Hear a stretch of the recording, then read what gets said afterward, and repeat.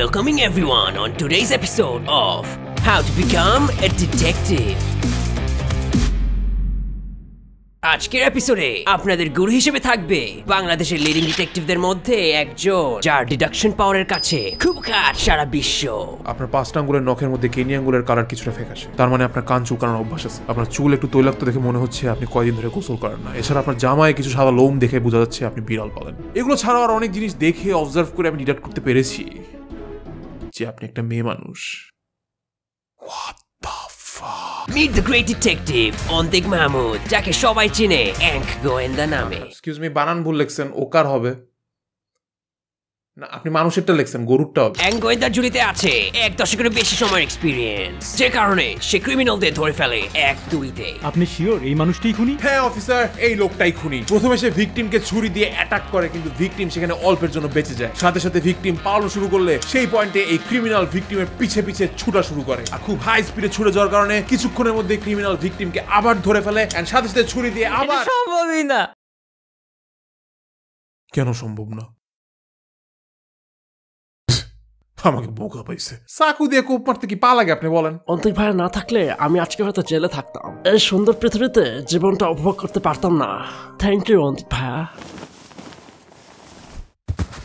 আসলে আমি কখনোই চাই না কোনো ভুল মানুষ বাংলাদেশের রিগড সিস্টেমের জন্য জেল খাটুক। এই জন্য আমি সর্বাত্মক চেষ্টা করি শাস্তি তাদেরকেই দিতে যারা সেটা ডিজার্ভ করে। আজকে আপনারা কিভাবে ডিটেকটিভ হতে হয় সেটা শিখবেন আমাদের এই অন্তিক মাহমুদের কাছে, ইনফ্যাক্ট তারই এক কেস থেকে। জি হ্যাঁ, এই কেস অন্তিক মাহমুদের সাথে সলভ করবেন আপনিও, আর সাথে আপনাদের হেল্প করতে থাকবে অ্যাঙ্ক গোয়েন্দার অ্যাসিস্ট্যান্ট শামস নবী, যিনি কিনা এখন খুব মনোযোগ দিয়ে কাজ করছেন তার ল্যাবে। আমি নিজে অন্তিক স্যারের কেস সলভিংয়ের অনেক বড় একটা ভক্ত, সেটা এখনো সাহস করে বলতে পারিনি। একটু ভীত মানুষ তো, কিন্তু একদিন বলবো। আপাতত আমি ওনার অ্যাসিস্ট্যান্ট হয়ে নীরবে জীবন বাজি রেখে ওনাকে সাহায্য করে যাব। ওয়াটসনের কারণে শার্লক হোমস আজকে শার্লক হোমস, তোপসের কারণে ফেলুদা আজ ফেলুদা। জি জি স্যার।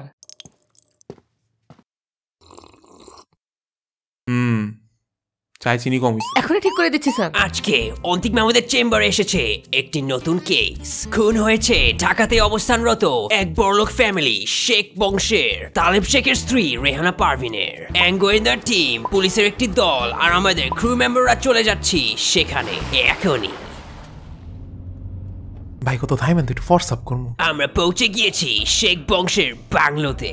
শখ পূরণে কোনো কমতি রাখেন এই বাড়ির মালিক এবং বয়োজ্যেষ্ঠ ব্যক্তিত্ব ওসমান শেখ, আর সেই শখের বাড়িতেই কিনা খুন। অ্যাঙ্ক গোয়েন্দা আজকে খোঁজ লাগাবে কিভাবে খুন হয়েছে রেহানা পারভিনের।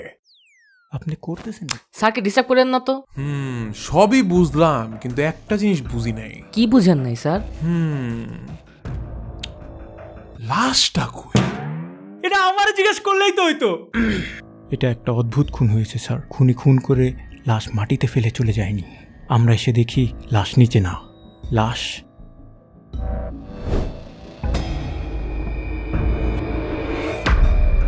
আমি জানি আপনাদের মনের ভিতরে একটা কোশ্চেনই ঘুরতেছে। আপনারা ভাবতেছেন লাশটা সিলিংয়ে গেল কিভাবে? আমি ভাবতেছিলাম পালায় চন্দ্রবিন্দু ক্যাম্প দিছে, বাট ওরা ভুলে যাক তবু বলতে দিস না আমায়।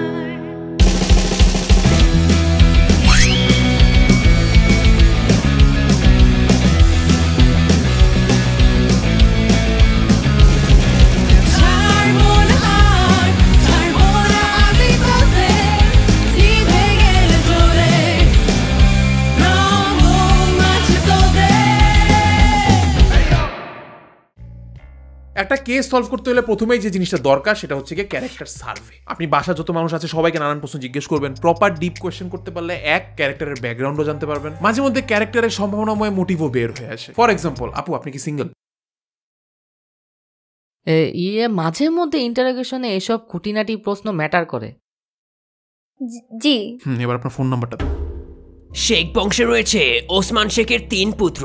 বড় ছেলে তোফায়েল শেখ, মেজ ছেলে তালেব শেখ এবং ছোট ছেলে তোবারক শেখ। 3 জন বিবাহিত এবং 2 জনের বাচ্চা কাচ্চাও রয়েছে। আর খুন করা হয়েছে মেজ ছেলে তালেব শেখের স্ত্রীকে। আমরা আমাদের সন্দেহের তালিকা থেকে সরিয়ে দিচ্ছি জেন জিদের, কারণ তারা gen G. Damn, couldn't get no chill, bro. Hey bro, fur, no cap bro, already simping bro. Must have a killer reason, man. Yo, bad. Hey, my man, you know well the killer slaps, am I right? না, খুনি তো piece দিয়ে মাথায় বাড়ি দিয়ে খুন করছে।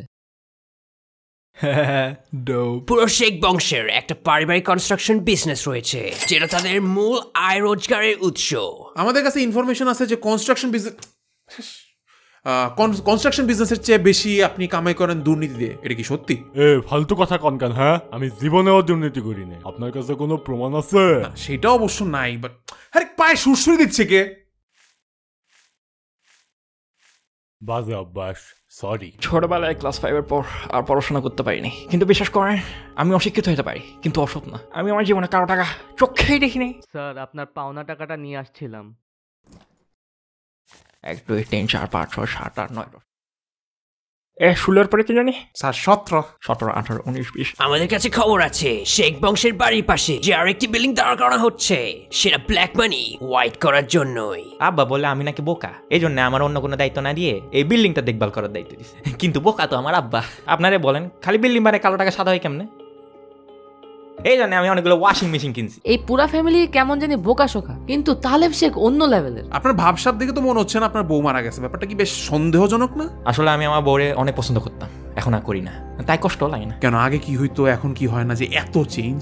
কোনো চেঞ্জ আসেনি। হ্যাঁ তো বউ আমাকে খুব ভালোবাসতো, ও আমার স্বপ্ন বাস্তব করে দিত। বউ আমি আজকে একটা খুব অদ্ভুত স্বপ্ন দেখছি। আমি স্বপ্নে দেখছি আমি পুডিং খাচ্ছি। বউ আমি আজকে একটা খুব অদ্ভুত স্বপ্ন দেখছি। আমি স্বপ্নে দেখছি তুমি একটা লাল টুকটুকে শাড়ি পরে আছো। বউ আমি আজকে একটা খুব অদ্ভুত স্বপ্ন দেখছি। আমি দেখছি তুমি তোমার কিনে আমার সাথে চিট করছো।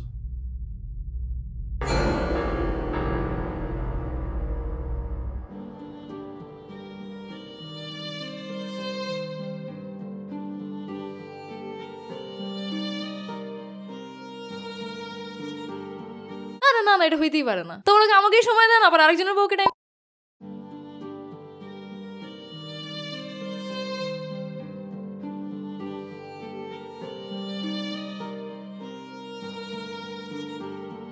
Damn, dad just goes to your mom, bro. Taleb Sheikh বা তালেবের বউ বা দুজনকে একসাথে আপনাদের কেমন লাগে? আমি আমার 3 ছেলেকে সমান পরিমাণে ভালোবাসি। আমি আমার সয় সম্পত্তি, বাসা জমি সবকিছু সমান ভাগে আইন মোতাবেক 3 ছেলেকে ভাগ করে দিয়েছি। তাহলে তোবারক আমি দুইজনকেই সমান পরিমাণে ভালোবাসি। তাহলে আমাকে বলেন আপনি আপনাদের বিজনেসের প্রফিট তালেব শেখ কত কম দেন? ওই কম দিই। এখানে লেখা আপনি পান 30%, তালেব শেখ 40%। দেখছেন আমি নিজের থেকে বেশি শেয়ার ওকে দিই। 14%, 14। অসম্ভব, হইতেই পারে না। হইতেই পারে না মানে কাগজে ক্লিয়ার লেখা। আমি নিশ্চিত আপনি ভুল দেখতেছেন। স্যার 1 এর পর এটা একটা ফুল স্টপ না? আপনি ওকে 1.4% দেন? দেখছেন, আপনি বলছিলাম না আপনি ভুল দেখতেছেন। আমার তালেবের বইরে একদমই ভালো লাগে না, ও সবার সাথে ঝগড়া করে বেড়ায়। কি নিয়ে ঝগড়া করে? সব। অ্যাঙ্ক গোয়েন্দা ক্যারেক্টার সার্ভে করে মোটিভ খোঁজার পর এখন যাচ্ছেন পরবর্তী ধাপে। Step 2, field investigation. আমরা যেই জায়গায় ক্রাইমটা হয়েছে সেই জায়গা আর তার আশপাশের জায়গা খুঁজে দেখবো কোনো ক্লু পাই কিনা। স্পেশালি ক্রাইমটা কিভাবে হয়েছে সেইটার ক্লু, কারণ সেটা বের করে ফেলে না ওই ধরনের ক্রাইম কে করতে পারে, কার ধরনের ক্রাইম এটা, সেটা মোটামুটি আন্দাজ করে ফেলা যায়। মনোযোগ দিয়ে শুনুন, খুন কোথায় হয়েছে সেটা জানা না গেলেও লাশ পাওয়া গিয়েছে শেখ বাংলোর ড্রয়িং রুমের সিলিং এ। লাশের হাত আর পা কোনো এক কারণে লোহা পেরেক দিয়ে আটকে রাখা হয়েছিল সিলিং এর সাথে। রুমে ঢোকার একটি দরজা আছে আর 2টা জানালা নিচেই, আর সিলিং এর কাছে 2টি জানালা রয়েছে। প্রতিটা জানালা এত বড় যে আস্ত মানুষও ঢুকে যেতে পারে। কথা হচ্ছে লাশটা উপরে গেল কেন? মেইন দরজা দিয়ে মইটাই ঢুকালে তো মানুষ দেখে ফেলবে, রাইট? আশেপাশে সোফা আছে, কিন্তু স্যার ওইটার উপর দাঁড়ায় লাশ উপরে তুলতে গেলে এমন কাউকে লাগবে যার অনেক শক্তি, মাসেল টাসেল আছে। এই রুমটা ছাদে যে দেখি ছাদ থেকে কোনো ট্রিক্স আছে কিনা। অল গুড নবে। স্যার আমাকে কেন উঠাইলেন? আমার তো অনেক ভয় করতেছে। এই মই কি কাঁপতেছে? আরে না, এটা শক্ত করে স্ক্রু দিয়ে আটকানো, বাসা বানানোর পর থেকেই কেউ না খুল। স্যার স্যার স্যার ফিল্ড ইনভেস্টিগেশনের পর অ্যাঙ্ক গোয়েন্দারা এখন পুরো বাসা তদারকি করবে। এই স্টেপটা মনে করেন ফিনিশিং টাচ। আরো বেশি কনটেক্সট জানার জন্য, অর মেবি কোনো একটা ক্লু হয়তো আপনি মিস করছেন, চোখ এড়ায় গেছে, সেগুলোর জন্য এই স্টেপ। তো এটা হচ্ছে আমার আর তোফাইলের রুম। আমরা দেশ বিদেশ ঘুরলে যে সব সুভেনিয়ার জমায় সবটি এখানে আছে। বাবার দেওয়া কিং বেডটাও আছে। সব মিলে আমরা রুমটারে বেশ কুজি করে গুছাই তুলছি। আরে যে এটা হচ্ছে তোবারক আর আমার রুম। নতুন সোফা সেট আনার পর বাবা পুরান সোফা সেটটা আমাদের দিয়ে দিছে, দেখে একটু ঘিঞ্জি, বাট তাও সুন্দর করে সাজাইছি যত সম্ভব। কিন্তু কিন্তু লাভ কি, তোমারও কিন্তু পছন্দ অন্যদের বেডরুম, আর এটা হচ্ছে তালেবের room. I am extremely sorry, এই রুমটা দেখে আপনাদের হয়তো অনেক ডিসগাস্টেড লাগছে। স্যার ফাইনালি আমাদের লেভেলের রুম। ফ্রেশ বাতাসটা কই থেকে আসতেছে রে? বাথরুমের দরজা কি খোলা? ওকে, আমার ইনভেস্টিগেশন ডান ব্রো। আসলে স্যার তার মানে কি আপনি কেস সলভ করে ফেলছেন? এক্স্যাক্টলি তোপসে, আমার এই খালতেই আছে সবকিছুর সমাধান। আমি যত নোট করছি সবগুলোর হিসাব করলে ক্রিমিনাল বাইরে আসবে। দেখেন না স্যার। হ্যাঁ দেখেন। হ্যাঁ, যেমন এই যে প্রথম পেজে তোফাইল শেখের মেয়ের নাম্বার লেখা, এরপরের পেজ ফাঁকা, কারণ তার পরের পেজে ফাঁকা, পরের পেজও ফাঁকা, পরের পেজ। আপনি কি স্যার কিছুই নোট করেন না? আরে এই যে করছি তো, এই যে তোফাইল শেখের মেয়ের ফোন নাম্বার। এ তো আমার নাম্বার দিছে। অন্তিক আর নবী বুঝতে পারছে না এখন কি করবে। খালি আমি আর নবী জানি যে একটু মিস্টেক হয়ে গেছে। নবে, আমি তো ক্রিমিনাল খুঁজে পেয়েছি নবী। আজকে রাতের মধ্যেই আমি আসল ক্রিমিনালের মুখোশ খুলে ফেলবো। অন্তিক সবাইকে জোরে জোরে শোনালো একটি মিথ্যা, কিন্তু সেই মিথ্যার আড়ালে লুকিয়ে আছে একটি গোপন কারসাজি। অন্তিকের ধারণা তার ফেক সাসপেকশনের ভয়ে ক্রিমিনাল তার কাছে তো আসবেই। ক্রিমিনাল কি অন্তিকের ফাঁদে পা দিবে? মাঝরাত। কেউ আসে নাই কেন? নবী বলো কি হয়েছে? কিছু বুঝতেছি না, ক্লিয়ারলি বলো। ও সরি স্যার, আপনার পিছনে। বাঁচাও, কেউ বাঁচাও।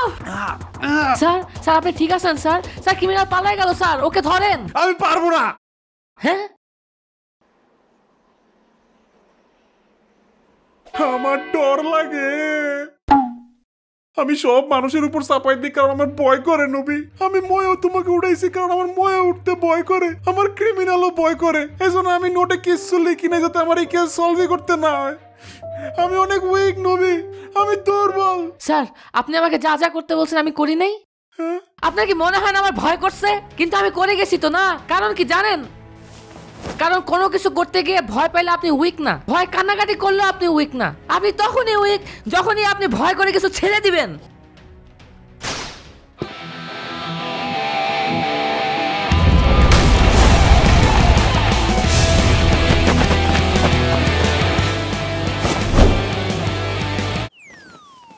মানে কি? যাও ধরো। সমস্যা নাই, এখনো সময় আছে। জাস্ট গাড়ি না নিলেই না। তোমরা জীবন আমাকে ধরতে পারবে না। Bye bye. আসসালামু আলাইকুম স্যার, ঢাকার জ্যামে গাড়ি নিয়ে পালাবেন? সো এখন হচ্ছে গিয়ে final step, the final reveal. আমরা আমাদের নোট করা সব তথ্য বিবেচনায় রেখে আমরা ডিসাইড করবো যে ক্রিমিনালটা কে। কংগ্রেচুলেশনস, আপনি ফাইনাল স্টেজে এসে গেছেন। ভিডিওর এই পয়েন্টে নতুন কোনো ইনফরমেশন আপনাকে দেওয়া হবে না, যা দেওয়ার দিয়ে দেওয়া হয়েছে। এখন আমি ক্রিমিনালটা কে সেটা রিভিল করার আগে আপনাকে একটা 5 সেকেন্ডের টাইমার দিব। চাইলে আপনার ডিভাইস দিয়ে এই ভিডিওটা পজও করতে পারেন। ফাইনাল ডিডাকশন করেন, ক্রিমিনালটা কে, ক্রিমিনাল কিভাবে সিলিং এ বডিটা লাগাইছে, ক্রিমিনালের মোটিভ কি, এরপর দেখেন মিলছে কিনা। Ready, timer.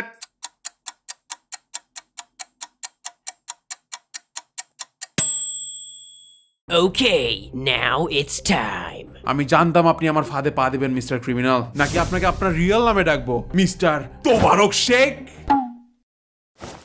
সরি, ক্যামেরা মনে হয় ঠিকমতো এই সাইড থেকে আমার এই অ্যাঙ্গেলের ভিউটা নেয় নাই।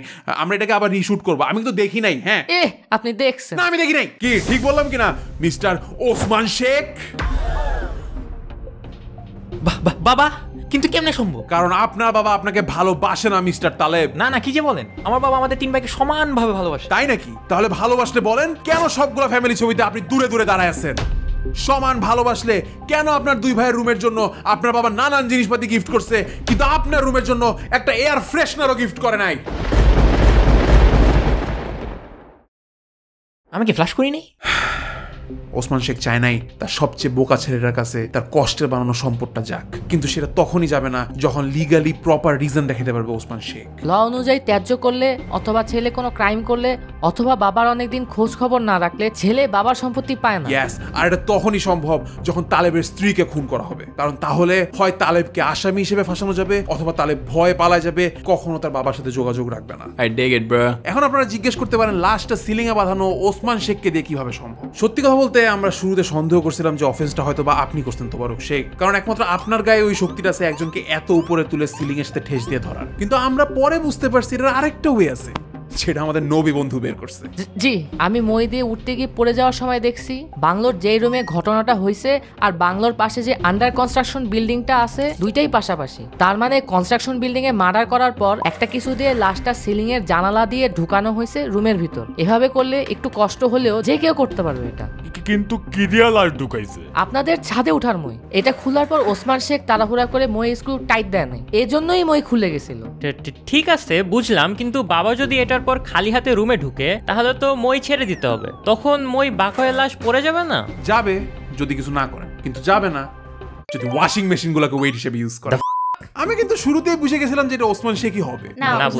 আপনি নিজে ঠিক মতো পড়াশোনা না করলেও বাচ্চাদের পড়াশোনা ঠিকঠাক ম্যানেজ করছেন, আর এভাবে আমি বুঝে গেছি ক্রাইমটা আপনি করছেন, কারণ একমাত্র আপনি পালাবের বানান ভুল করতে পারবেন। আমার ওই মায়ের সহ্য হতো না, সালে একটা ঝামেলা ছিল, ঠিক আছে? আমার এক পোলারে বিয়ে করে আরেক পোলার সাথে ইটিশ পিটিশ করতো, বেসরম বদতমিজ। আর এদিকে আমার বলদ পোলা কনস্ট্রাকশন বিল্ডিং এ 10টা ওয়াশিং মেশিন কিনছে। তখনই বুঝছি আমি আমার পোলারে আর বউরে কোনো সম্পত্তি দিব না। তাই নিজে পোলারে তো মারতে পারি না, ওর বউরে মারে দিস, আর পোলারে ভয় রেখেছি যাতে বাড়ি ছেড়ে চলে যায়। কিন্তু কিছুই লাভ হয় নাই ওসমান শেখ, এখন জেলে বসে বসে বানান প্র্যাকটিস করেন ফাঁসির অর্ডার আসা পর্যন্ত। ড্যাম, অনেকদিন ধরে এটা বলতে চাইছেন। আর এভাবেই শিখে গেলেন how to B a detective.